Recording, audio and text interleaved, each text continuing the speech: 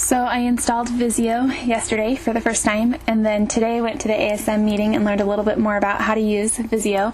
I learned a few tricks, and thought that those of you who couldn't make it would want to know. So I made this short little tutorial, and hopefully you guys will like it, and it'll help you finish the homework pretty quickly. So you can go to the island site, and then I just titled this link like Visio UML 2.2 link. It's tinyurl.com/URL 2-2. Here on this page, it has directions for how to install the custom stencil. The files are right here. If I remember correctly, you go to you end up installing it in this shapes file. You make this UML folder and you copy this address location. But anyway, it's all written right there. I'll let you read it for yourself. Open up Visio. Go to UML model diagram. Another way to open it would be to go to File, New, Software and Databases. Go to UML model diagram right there. So this gives you kind of their standard UML drawing activities, but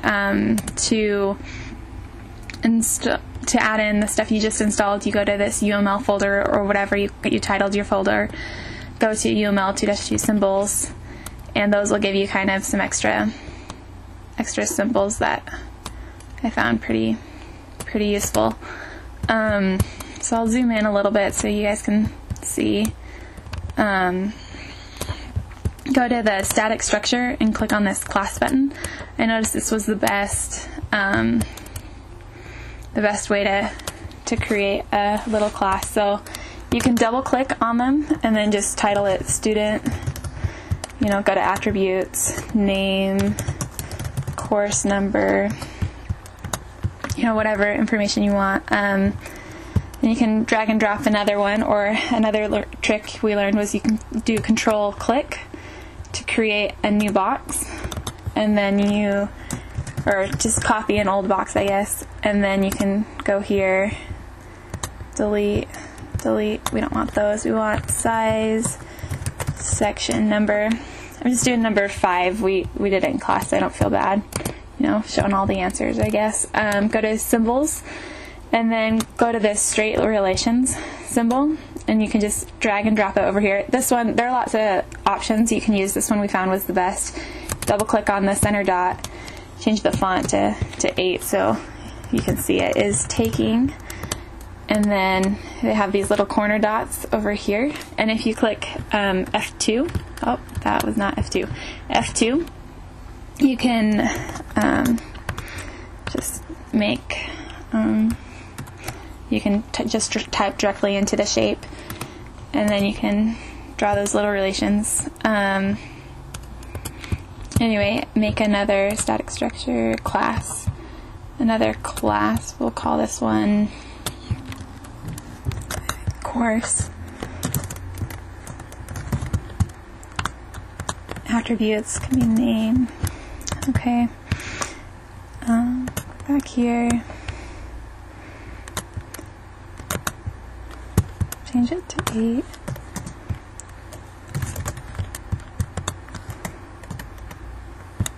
And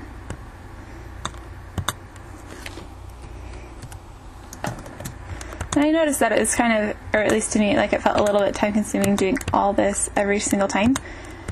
So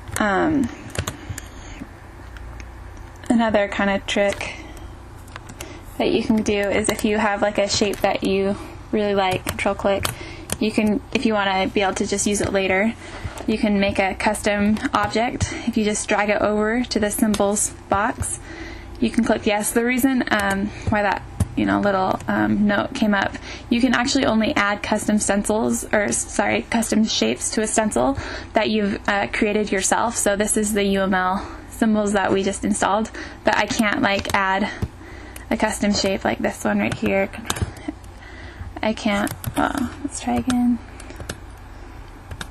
Control click. I can't add this shape to like this chart, which is too bad. I don't know how to work around that, but anyway, and then you can like rename it. I actually made one right here that I liked. It was just has the dots kind of moved over on the side so that they format nicely. Then you can make another thing that was kind of nice, and like switching back between the two. So you can do that and rename it custom object. And then up here, I guess it's a class, not an object. You can type in department. Got a name. Put this little link in.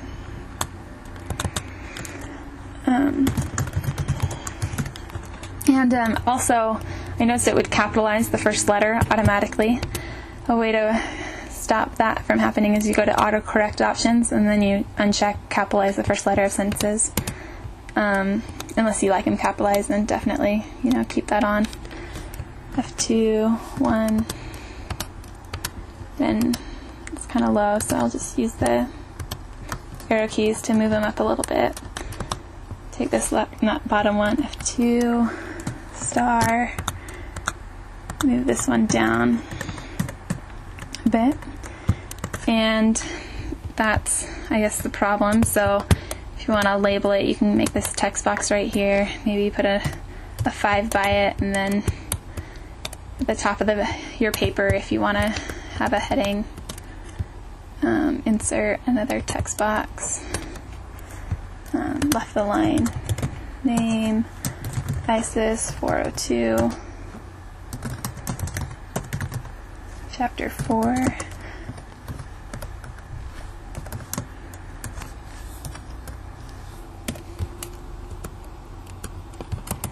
box, like it doesn't look very pretty, just expand it a little, and yeah, just type up through the homework problems. And so kind of just to review, one of the cool tricks is you can highlight a whole object and then you can do control click. Oh, that didn't work. Control click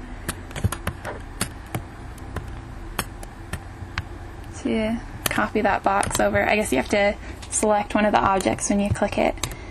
And then you can add custom objects that you create yourself into stencils that you've loaded yourself.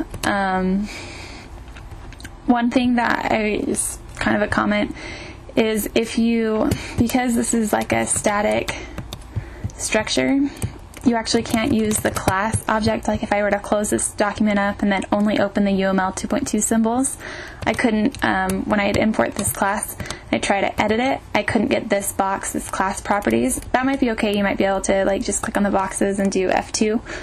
But you might also, if you're getting that problem, you have to open up the UML activity so you can get the right template. I don't know yet of a good workaround around that issue.